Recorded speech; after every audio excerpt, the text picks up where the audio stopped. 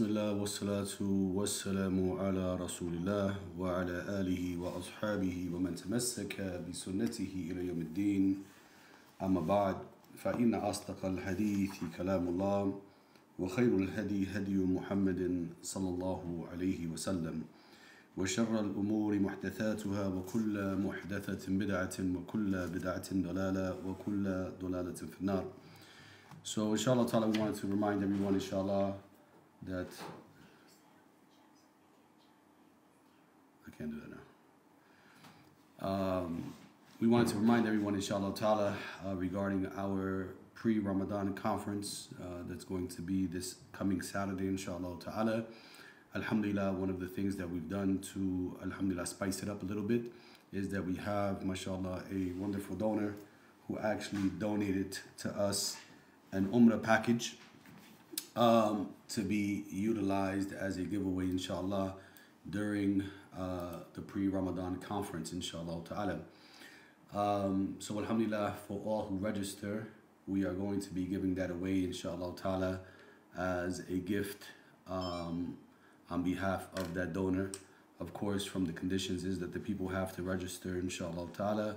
We're asking people to share it on the conference information, to share it on the social media, tag 3 friends inshallah, and then you have to be present at the conference in order to collect it once we announce it.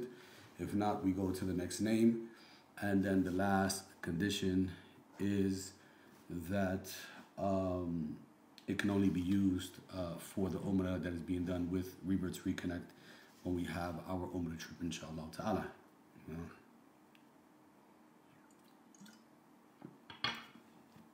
Along with that, inshallah ta'ala, for those who probably are going to ask for the video from last week, it is currently being uploaded, inshallah ta'ala. I was hoping it would have been done by the time we got into class, but unfortunately it wasn't because I wanted to share the link. But inshallah ta'ala, we will share the link as soon as it finishes uploading, inshallah. And hopefully this class will get it uploaded much sooner than we did the last one. Another personal ask inshallah ta'ala is that we try to keep the chat to a minimal during the class so that we don't get overwhelmed in the chat or people start kind of losing attention to what's being taught in the class in the chat. And then we can use at the end or towards the end the chat to be able to ask questions and engage back and forth with each other inshallah ta'ala. So with that, inshallah, we want to commence. Bismillah wa salatu wa salamu ala rasulillah wa ala alihi wa ashabihi wa man tamassaka bi sunnatihi ila yawm ad-din, amma ba'd. This is episode number 2 or class number 2 of Fiqh of Ramadan. Today, subhanallah, which is a reminder for us all.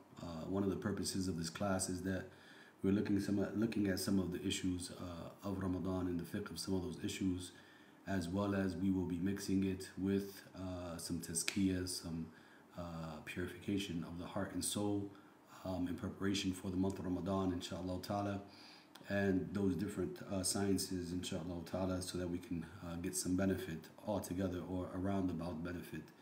One of the reminders that I definitely want to give today, inshallah ta'ala, to everyone is that, you know, the month of Ramadan is only 20 or so days away. And we, even though we are looking forward to the month of Ramadan, we have not been promised to get to the month of Ramadan. And today was an awakening for me in regards to that. A close friend, a colleague, an imam, mashallah tabaraka wa ta'ala, Imam Yunus, of Vega Alta, Masjid al-Faruq in Vega Alta, Puerto Rico.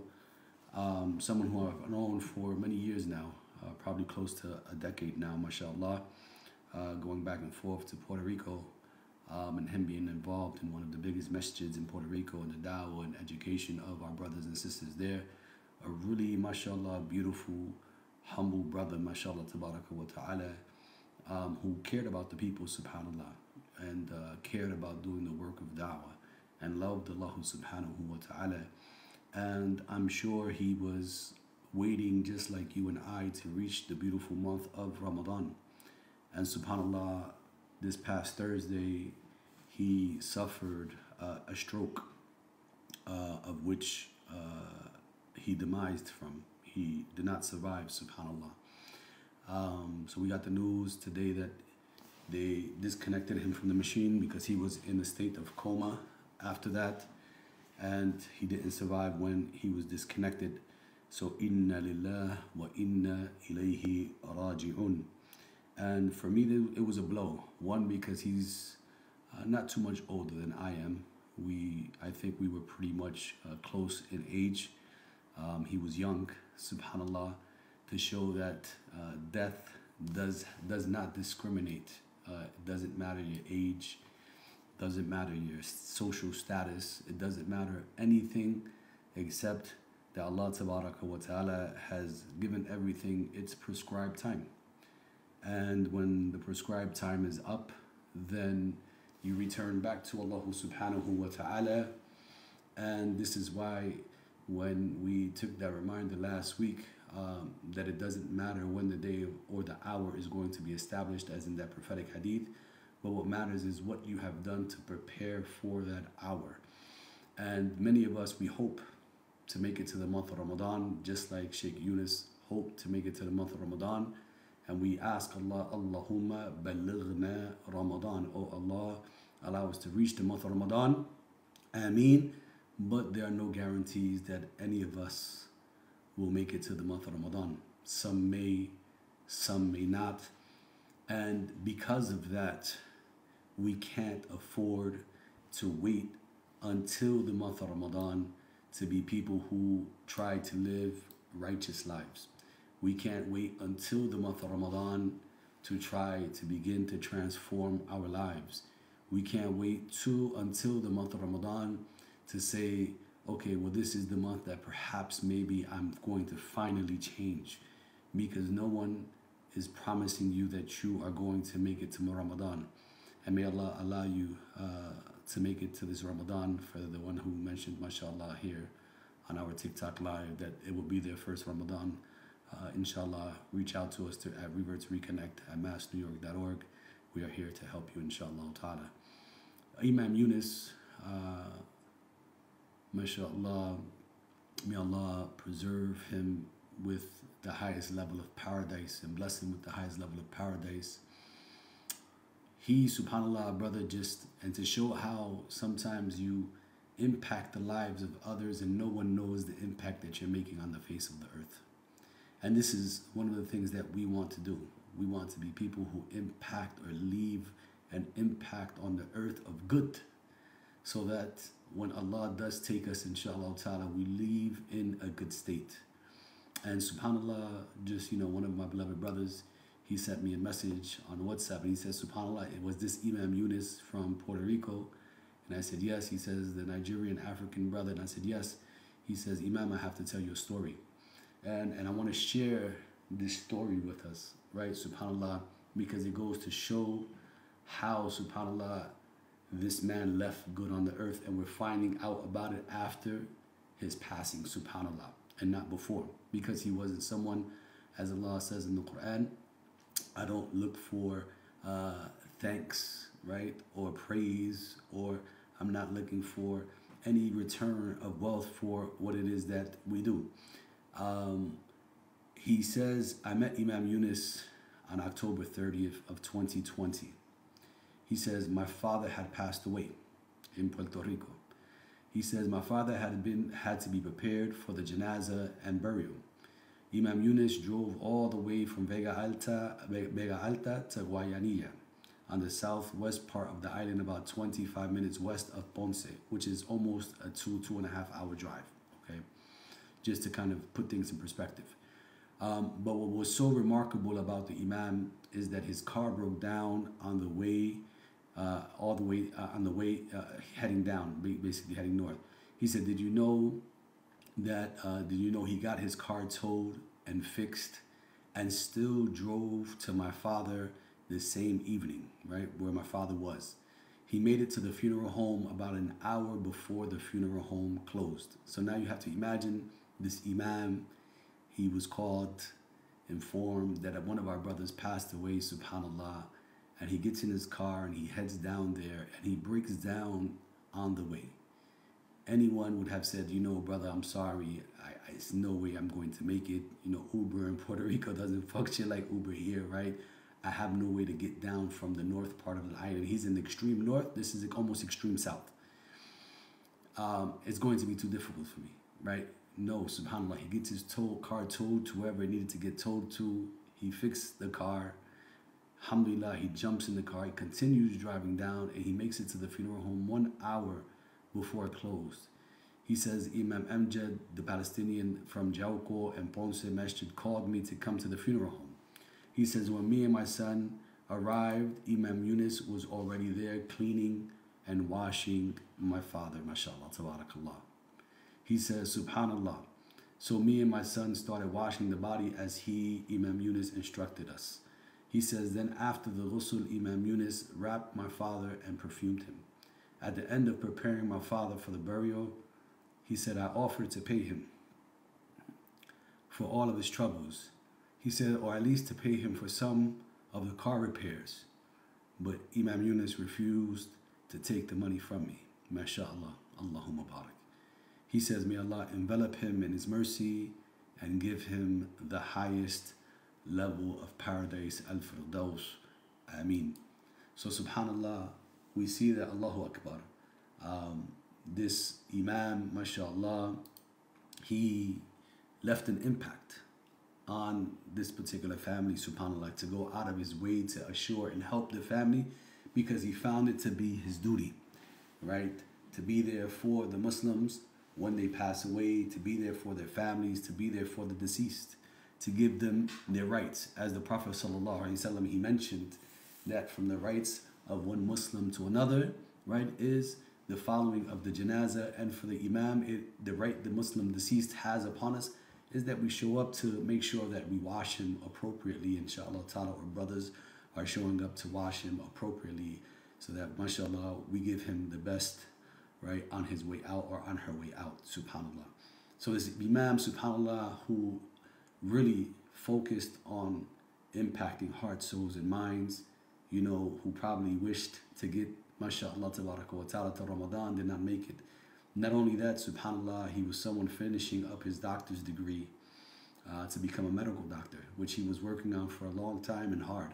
Mashallah, I heard he had just passed his boards, subhanallah, and that he was just waiting for his certifications and his licenses so that he can start working in the field, subhanallah, because he wanted to be a person who helped human beings out in the field of medicine as well. And alhamdulillah, he was already working in the field, but you know, he didn't get to achieve receiving his certifications and his licenses. And may Allah tabaraka wa ta'ala reward him sincerely for all of his intention, and greatly for Allah reward him greatly for all of his intentions, and allow him to see that when he meets Allah subhanahu wa ta'ala. But this is a reminder for all of you that the time is now. This morning, alhamdulillah, I was blessed to do a podcast, and you guys will see it come out, inshallah ta'ala, during the month of Ramadan. I'm not going to say with whom it was right now at the moment, inshallah ta'ala, or on what method, but when it comes out, we'll put it out, inshallah ta'ala. But one of the ayats that one of the mashaykh focused on in this podcast was the verse in the Quran where Allah tabaraka wa ta'ala, he says, alaysa Allahu bikafin abdah. He says, is Allah not sufficient enough for his servant? Right? Is Allah not sufficient enough for his servant? Subhanallah. And Allah continues in the following verses where he says, yet they threaten you with other powerless gods besides Allah subhanahu wa ta'ala. And whoever Allah leaves to stray will be left with no guide, and whoever Allah guides, none can lead astray. Is Allah not almighty, capable of punishment? And Ibn Kathir, he says that, subhanallah, one of the meanings of these verses, inshallah ta'ala, this is verse 36 and 37, He says that whoever relies on him subhanahu wa ta'ala and turns to him, that individual will never ever be forsaken by Allah subhanahu wa ta'ala. That individual will never ever be forsaken by Allah tabaraka wa ta'ala. But we have to ask ourselves that question before the month of Ramadan approaches. Alaysa Allahu bikafin abda. Is Allah not sufficient enough for us? Is it not time, right? As Allah says in the Quran, has the time not yet come, right?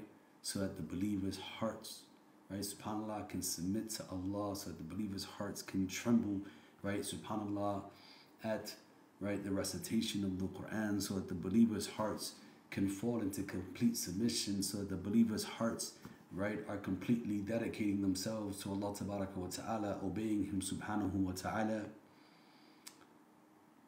Is Allah not enough for us? And if we say that Allah subhanahu wa ta'ala is enough for us, then that means that during times of hardship, He is enough. During times of trial, He is enough. During times of sadness and sorrow, He is enough. That even during times of happiness and wealth and having everything that we want, we also have to make sure that He is enough. Meaning what? Meaning that when we don't have, that we know that alhamdulillah we have Him. But that when we are full and have so many things, that we don't allow ourselves to become distracted, right? Showing Him that He is enough for us, and we won't get lost in these different things, right? Subhanallah. And we have to really prepare and ask ourselves this question: is Allah not sufficient for us? And begin to really prove to Allah subhanahu wa ta'ala that He is sufficient for us. That we are willing to, mashallah, show Him that He is sufficient for us. So that inshallah ta'ala, we will never be forsaken by Allah subhanahu wa ta'ala. Why? Because we have never forsaken Allah subhanahu wa ta'ala. As Allah says in the Quran, that on the Day of Judgment, He is going to raise some individuals up blind. And that they will ask Allah tabaraka wa ta'ala, Ya Allah, why have you raised me blind when in the world I was able to see? And Allah will say to them, this day I have forgotten you just like you had forgotten me. So we have to ask ourselves, have we forgotten Allah? And if we have, then it's time to begin remembering Allah. It's time to find Allah.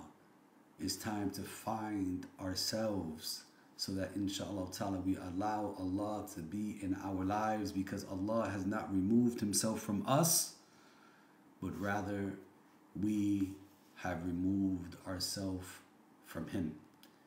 And when we return back to Him and we turn towards Him, then He subhanahu wa ta'ala will turn towards us, and He will return back to us.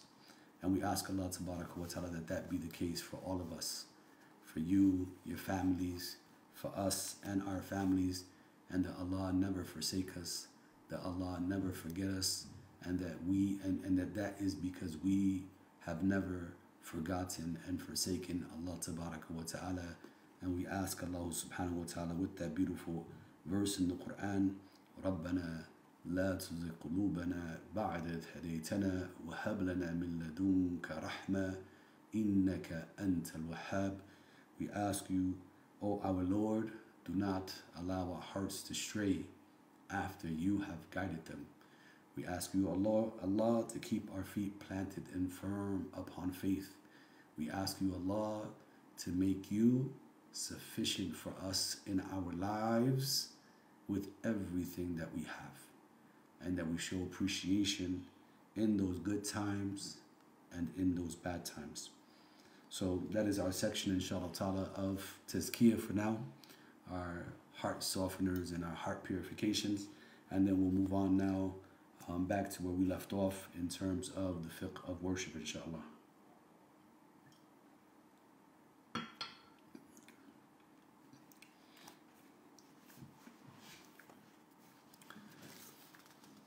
If absolutely necessary, if if you have to write a question because it's absolutely necessary and you don't want to forget it as we're going through, no worries.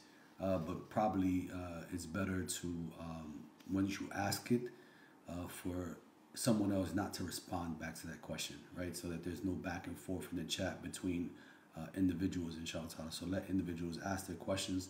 Let the questions remain in the chat, as because sometimes, mashallah, the question may come up as the lesson is coming up.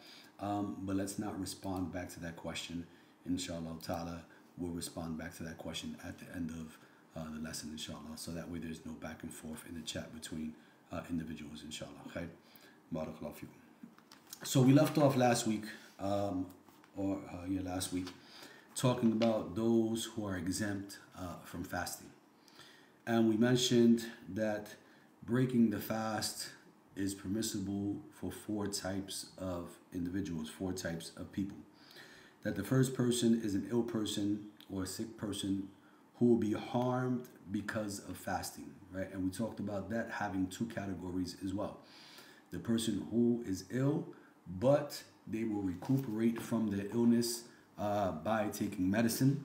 Then that person naturally, they don't have to fast during their sickness.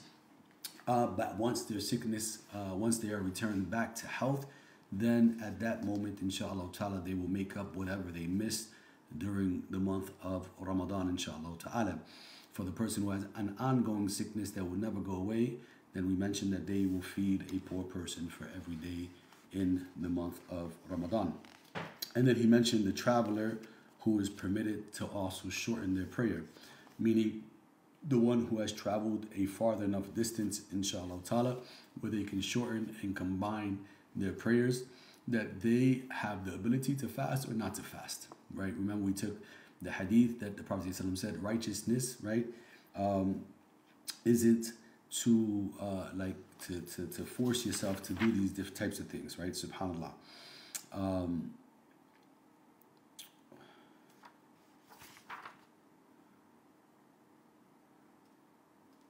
So righteousness isn't, the Prophet ﷺ said, it is not righteous that you fast while you're traveling. That's the correct hadith. It is not righteousness that you fast while you're traveling. And this hadith is related in Bukhari.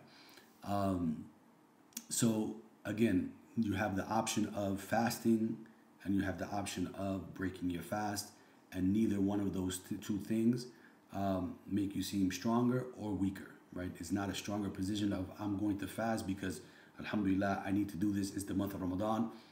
You have the ability not to fast, right? The Prophet ﷺ has given you that ability, inshallah ta'ala. You can take it, inshallah ta'ala, and Allah tabaraka wa ta'ala is not going to look at you any different, inshallah ta'ala, especially if you are traveling out in the sun, traveling long distances, and you're going to get weak, tired, sleepy, fall asleep behind the wheel, right? You need to be responsible and take care of yourself and make sure these things don't happen and that you don't harm yourself.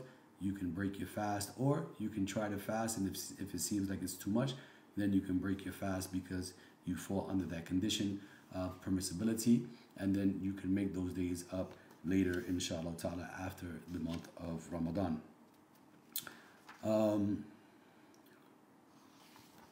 The second we mentioned was the menstruating women, the woman who had her mens, and then also the one suffering from postpartum bleeding. Postpartum bleeding is after they have delivered their child, that they have days that they are still bleeding.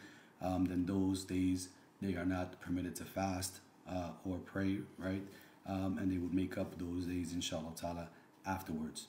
A pregnant woman who is breastfeeding, we talked about this, inshallah ta'ala, as well.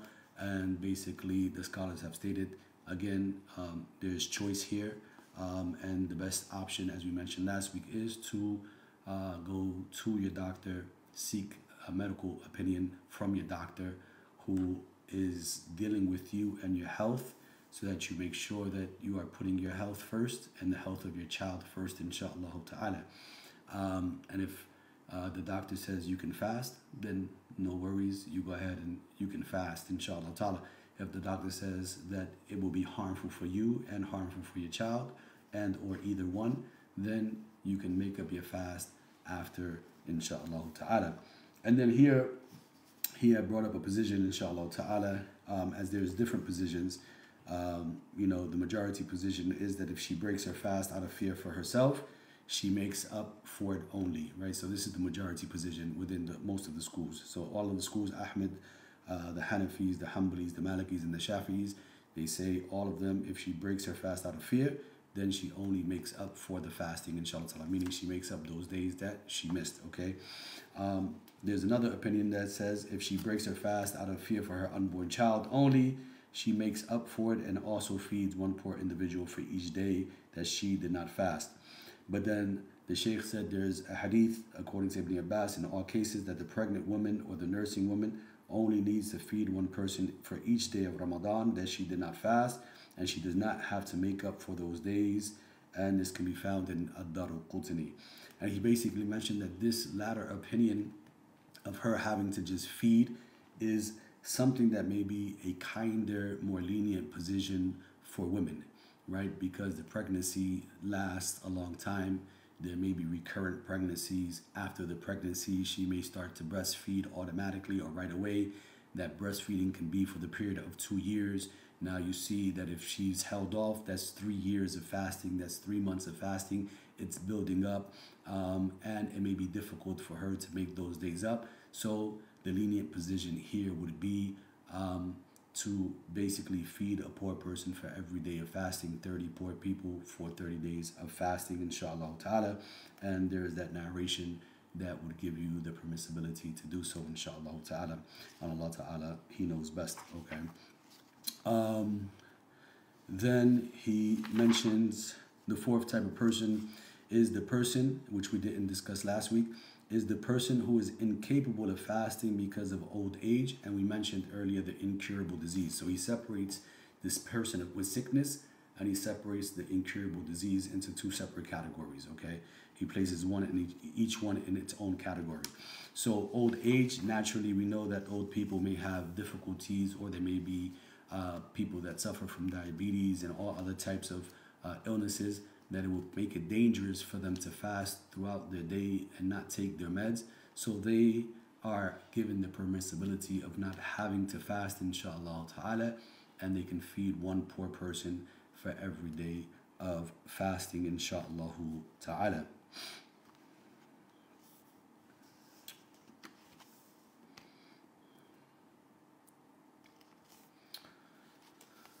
And then he talks about, as for the rest of those who break their fast, now everyone outside of those four categories, okay? So as for the rest of them, or the rest of the individuals and people who break their fast, inshallah ta'ala, they only need to make up those days that they have broken their fast. He says, except for someone who has broken his fast by having intercourse with their spouse, okay?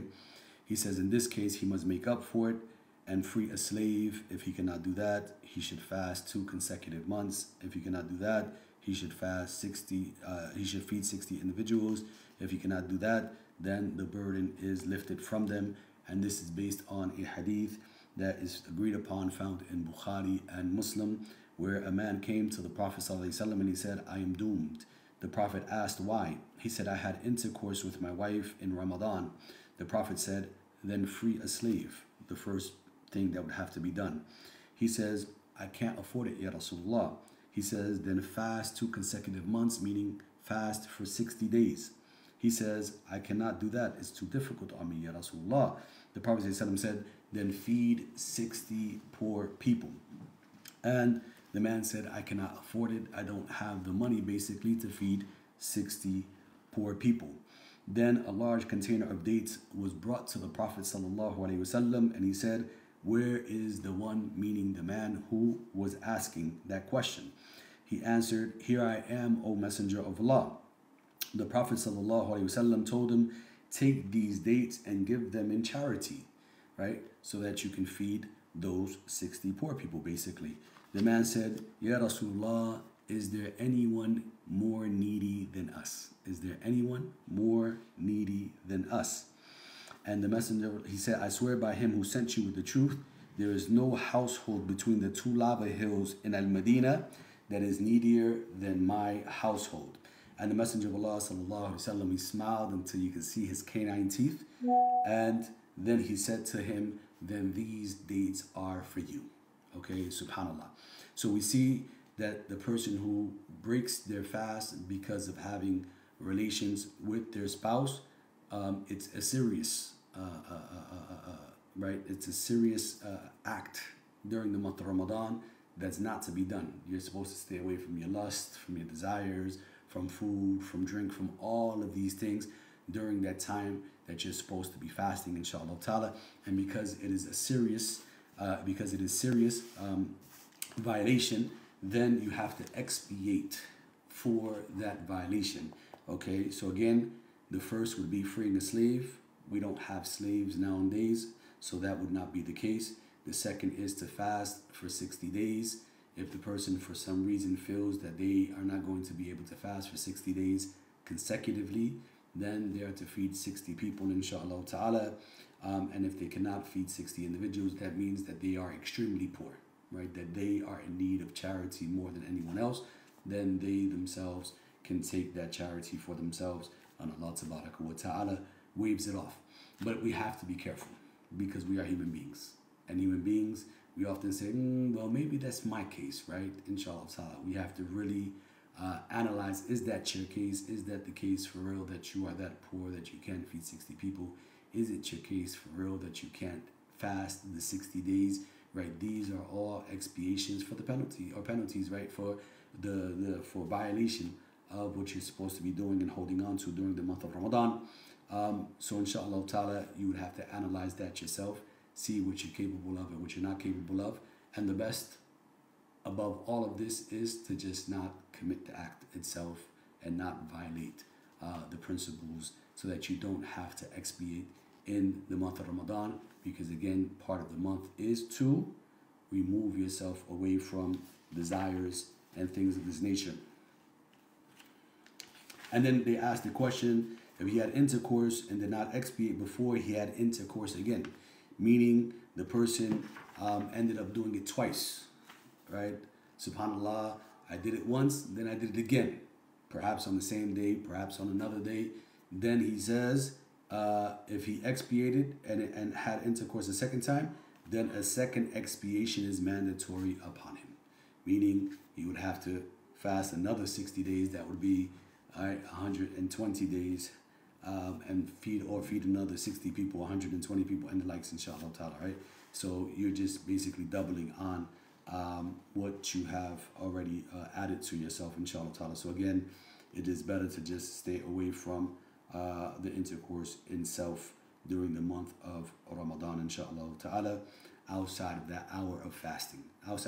Within that hour of fasting. Outside of that hour of fasting, then you and your spouse can be with each other as you like, inshallah ta'ala.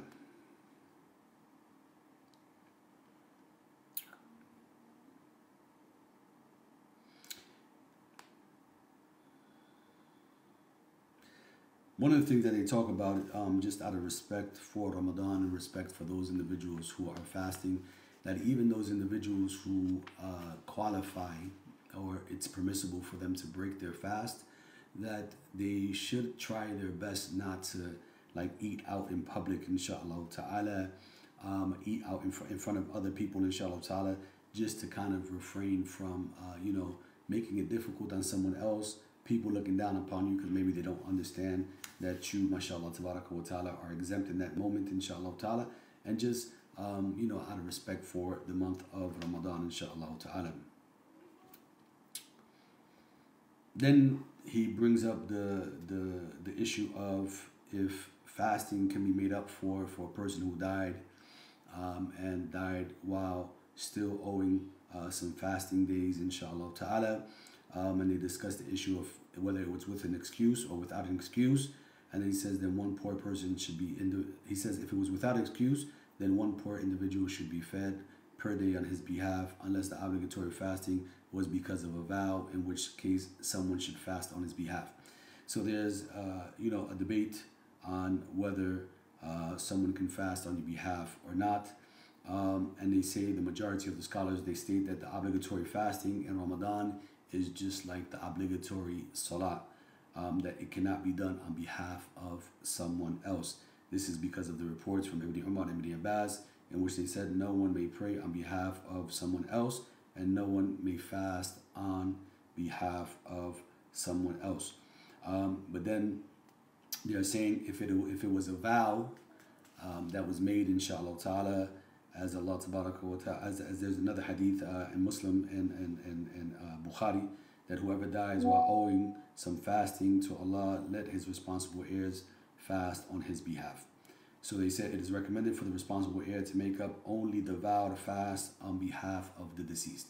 So that's where the difference is. If it is a fast that was vowed for, right, a vow was made for, or if it was not fast that was not a vow made for, inshallah ta'ala. We move on to the chapters that invalidate, the things that invalidate the fasting, inshallah ta'ala. So what breaks the fast? And then here he's going to get into some of the medical issues as well, inshallah ta'ala. So number one, of course, eating and drinking of any type breaks your fast. The consumption of anything breaks your fast, inshallah ta'ala. Number two, taking anything into his throat and or nostrils. And here, this means, again, he gives the hadith that is found in the Abu Dawood and authenticated by Shaykh al-Albani, where he says, sniff water far into your nostrils unless you are fasting, right? Unless you are fasting, do not, meaning when you are making wudu, you have to sniff water and then blow it out, that we wouldn't sniff it as far as that it would now go down and into our throat and break our fast, inshaAllah ta'ala, okay? So we would sniff it enough that we are not swallowing it. The same thing with putting water into our mouth, swishing it around inside the mouth, inshallah ta'ala, and spitting it back out so that it does not go down into the throat. I know one of the questions that is always asked is, can I taste my food during the month of Ramadan for a person who actually may work in the field as a chef? Can I taste the food? Because if I don't taste the food, then I don't know if it's too salty, if it's not salty enough, etc., etc. And they say that yes, the person can taste the food, but again, without swallowing that saliva and the likes, right? Tastes it and then spits it out, inshallah ta'ala.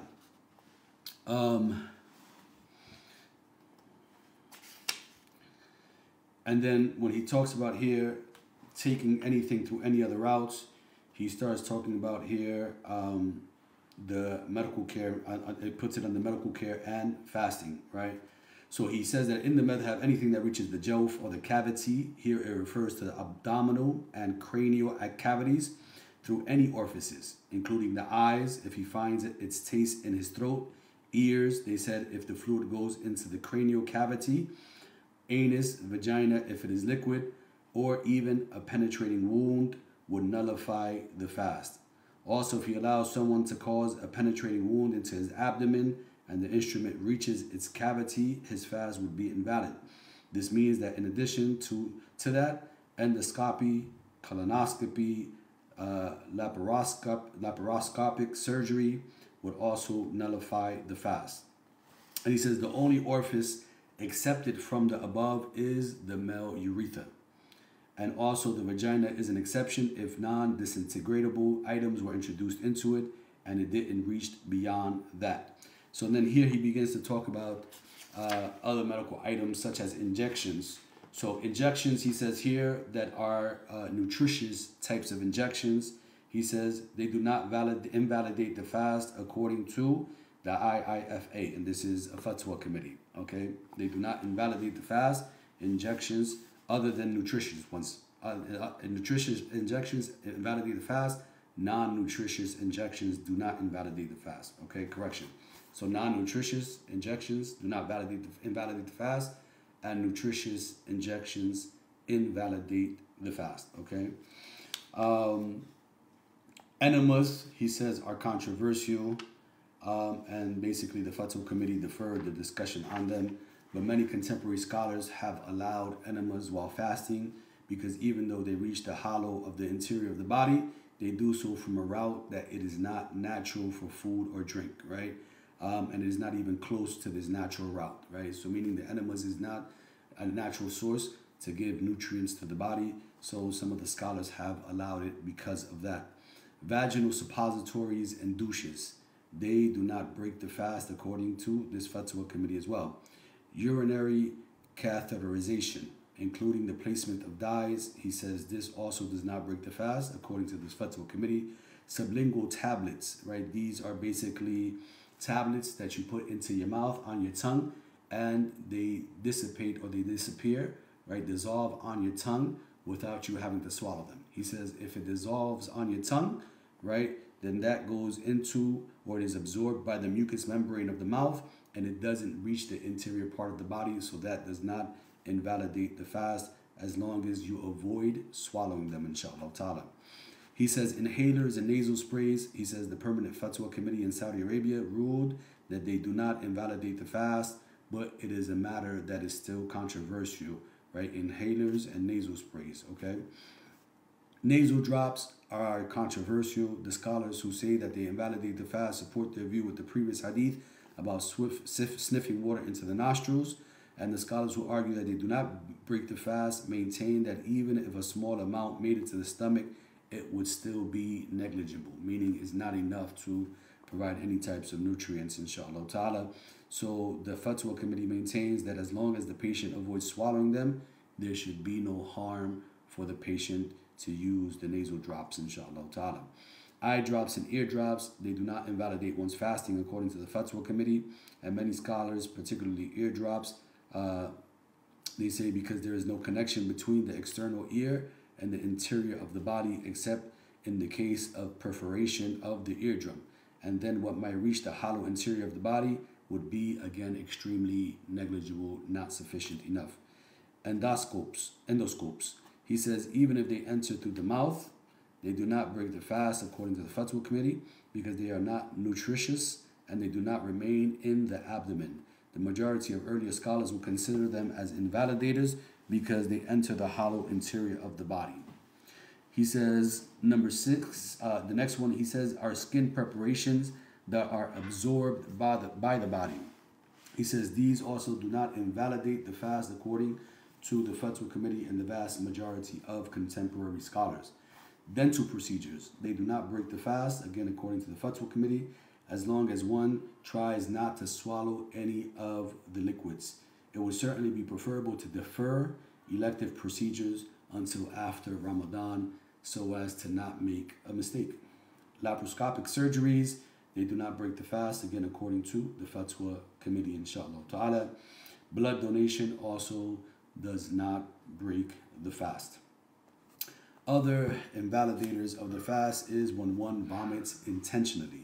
So the Prophet ﷺ, he said in a hadith from Abu Huraira in the Tirmidhi, he who is overwhelmed by vomiting does not have to make up the fast, but he who intentionally vomits must make up his fast. Okay, so the one who intentionally vomits has to make up the fast, but the one who does not intentionally vomit or is overwhelmed by vomiting does not have to make up the fast. Okay, and I'm sure that's a question that many people also wonder, inshallah, during the month of Ramadan. Number 5 of the things that invalidate the fast is masturbation, for both the men and the women. Again, Abu Hurairah radiallahu anhu, from an hadith related by Bukhari and Muslim, he says that he gives up his sexual desires, food, and drink for me. So he mentions here sexual desires, lusts, right? All of these things, right? Masturbation is included into that category, inshallah ta'ala. Number 6, here he includes the scholar, which is also a point of debate, and there's a difference of opinion. He says kissing or touching the opposite gender and subsequently ejaculation, semen, or has medhi because of it. So semen is the white substance that comes out, right? Medhi is the clear substance that comes out. So medhi is the substance that comes out before ejaculation. So it is the pre-ejaculation, which is clear, and the ejaculation is the one that is white. Here, but there's a difference of opinion here. So he says in the case of ejaculation of semen, the 4 schools of thought, they all agree that it breaks the fast. But in the case of medhi or pre-ejaculation, then this remains to be an issue that is controversial. Okay, it is an issue that is controversial. And then he gives the different opinions. Here, the Hanbalis, they say the fast becomes invalid. A smaller position within the Hanbalis and the position within the Shafi'is state it does not break the fast, since the Prophet ﷺ allowed touching and kissing, and this is not infrequent This is not infrequently associated with madhi, the pre-ejaculation. And we know that the Prophet ﷺ would kiss his wives upon leaving the house, inshallah ta'ala, as well. And then you have some Hanbalis, Shafi'is, and Malikis who say if he looks at a woman more than once and consequently ejaculates semen, not madhi, his fasting is invalidated. Okay. And then he said, note that intercourse wasn't mentioned here with the nullifiers because he addressed it separately in the previous chapter, as we talked about in the previous chapter, inshallah ta'ala. Okay. So you have those two different positions, and it seems like the stronger position is that only if ejaculation comes out from that action of kissing or whatever have you, then that's when the fast is broken. But if it's pre-ejaculation, then the fast is not broken, inshallah. Number 7, he mentions hijama.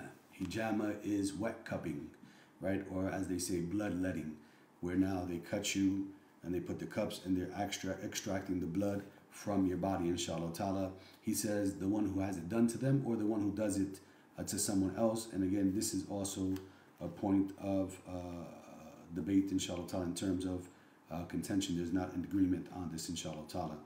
And he says, and this is intentionally and while remembering that he is fasting, and for all of the above, the fasting is nullified. Okay, so this agreement here, in terms of bloodletting, he says the position of the Hanbalis, the majority, that is the position of the Hanbalis, that it breaks the fast. The position of the majority, the Hanafis, the Malikis, and the Shafi'is do not consider hijama to break one's fast. Okay, so the majority say no, and the Hanbalis are the only ones that say that it breaks the fast, inshallah ta'ala. And of course, they both have their proof, inshallah ta'ala.